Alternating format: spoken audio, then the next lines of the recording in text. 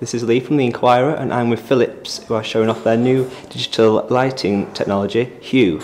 Would you like to talk us through some of the main features of Hue and the technology involved and how it works? Of course. So Hue is a set of light bulbs that you control via your smartphone or your tablet. I can quickly show that. So basically what you can do is you can change your colors from very warm white, like so, to very cool white, and you should see that on the lights over there.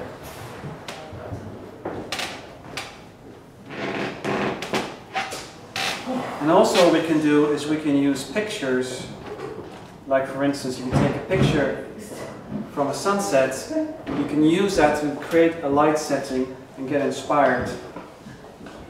And just click and drag the lights in the way that you want it.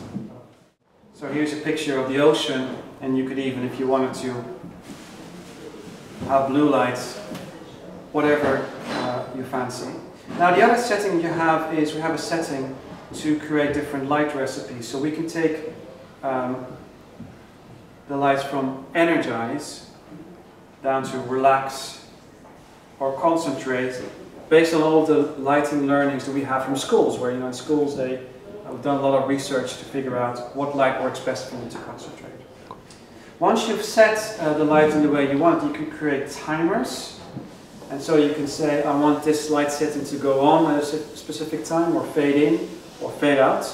And then finally, you can also control your lights away from home with your smartphone. So even if you're on the other side of the world, you can play with your lights, turn them off, pretend someone's home. Or when you don't want to enter into a dark house, you can already switch your lights on before you get home. So how does the technology work between the light bulbs and smartphones and tablets?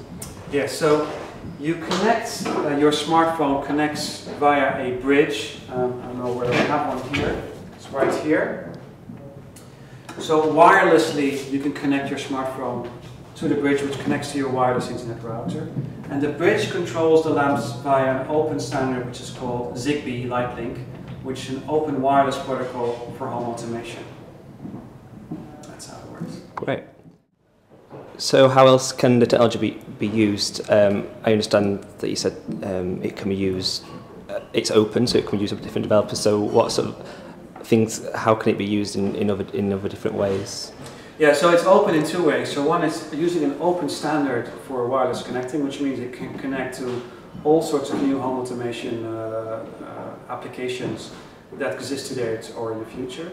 And the second thing, we will actually release the SDK to outside developers, so they can develop all sorts of new ideas. We don't have a monopoly on great new apps, so they can use this technology to create new applications.